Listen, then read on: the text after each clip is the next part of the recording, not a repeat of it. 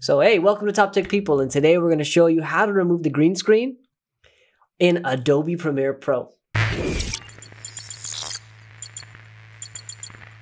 Okay, so first things first, you want to go ahead and open Adobe Premiere Pro and get your video files ready and your the actual image or video that you'll be replacing your green screen with. So I'm just going to go ahead and grab that file wherever I may have put it. Okay, here it is. Grab our file and drag it in. Okay, you see I drop it right into the sequence there.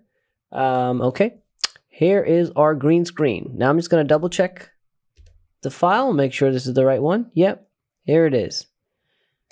So the tool we'll be using today is already embedded into Premiere Pro, which is the great thing.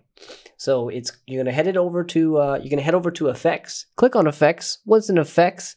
You're gonna hit the search bar, and we're gonna look for a tool called Ultra Key. Once you see Ultra Key, you're gonna drag that effect into the video file. Now, once in the video file, you'll see that it turns purple, the FX. Then you're going to go into the effects controls. Once in effects controls, you're going to look for the eyedropper tool under key color. Now, once you're under key color, you're going to select the part of the video that is either the brightest or the darkest.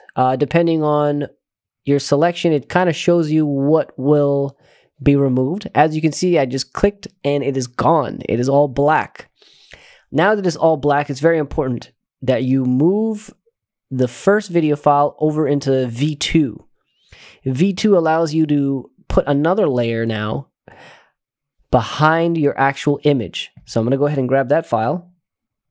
And this one I'm actually going to do a video folder, a video file, which I grabbed off of from some of my royalty-free videos in Motion Array. So as you can see now, he has a whole entire city behind him. And I'm going to play that just so you can see what it looks like.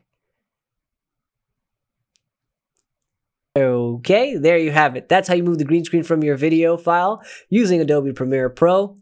And make sure you're subscribed, because the next video, I'm probably going to do how to sync the audio and video file when you're recording it separately, like I am now.